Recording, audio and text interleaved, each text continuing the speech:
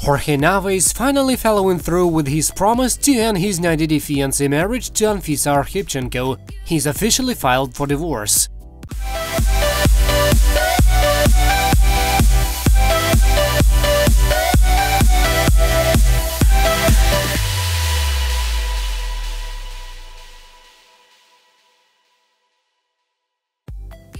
Jorge filed this week in Arizona, only a few days after the former couple marked their 3-year wedding anniversary. According to the docs obtained by TMZ, Jorge lists November 19th as the date of separation. He cites the usual irreconcilable differences as the reason for the split.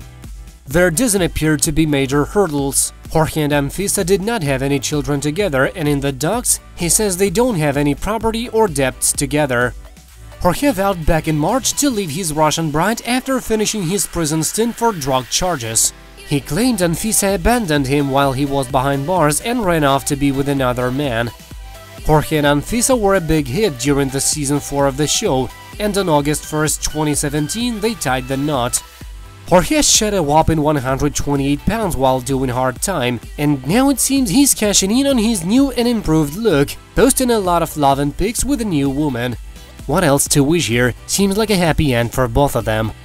That's it for now, thank you for watching, please subscribe to stay tuned.